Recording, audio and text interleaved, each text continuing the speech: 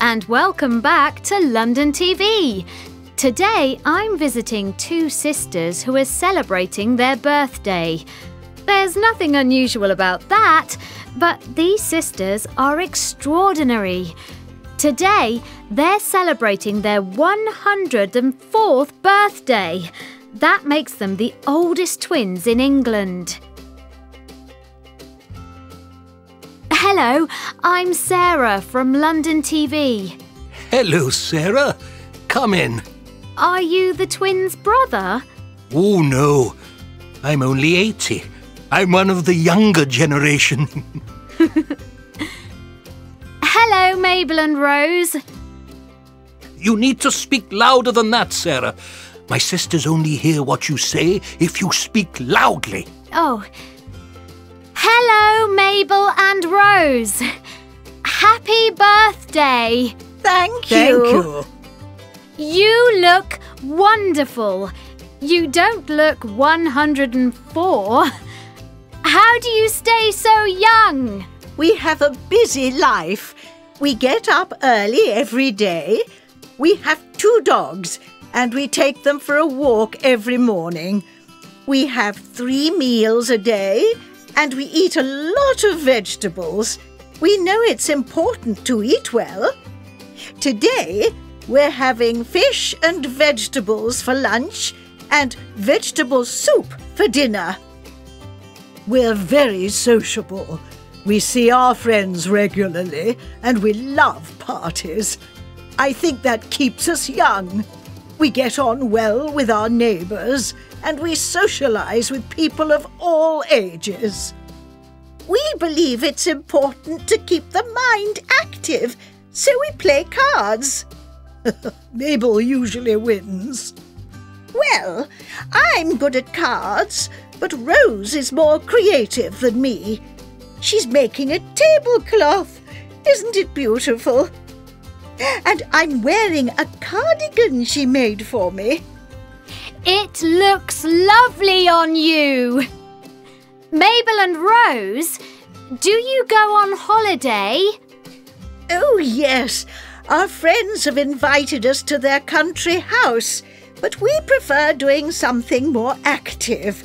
We're thinking of going to Disneyland with the great-grandchildren. We like trying out new things. We're looking for a new hobby. Yes, we're thinking of taking up salsa dancing.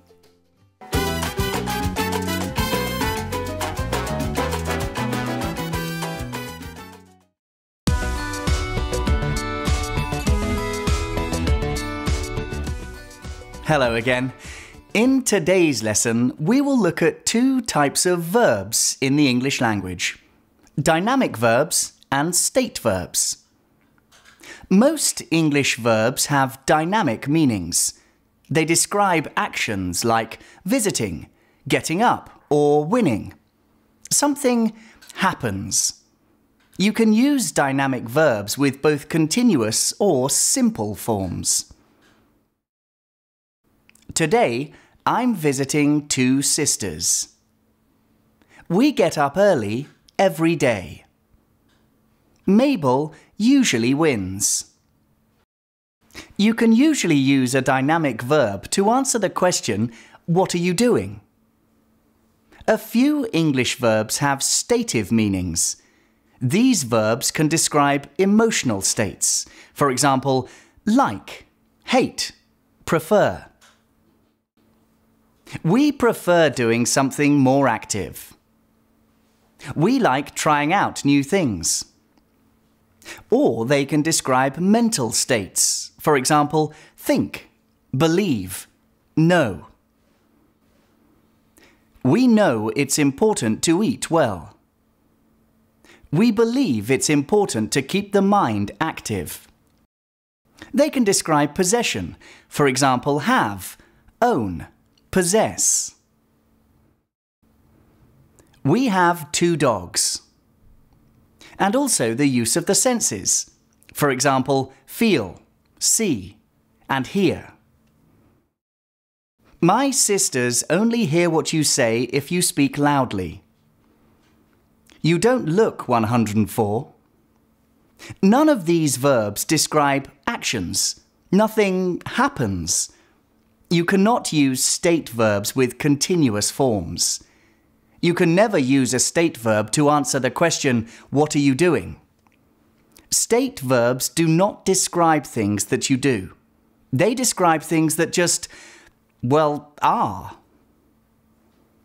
There are a few common verbs that have both dynamic and stative meanings.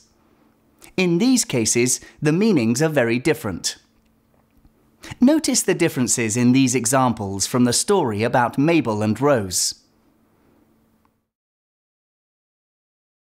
You look wonderful. We're looking for a new hobby. We have 2 dogs. Today, we're having fish and vegetables.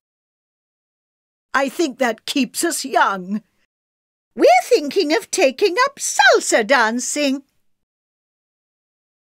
The important thing to remember is that verbs with stative meanings are never used with continuous forms. Well, that's all for today. Thank you and see you again soon.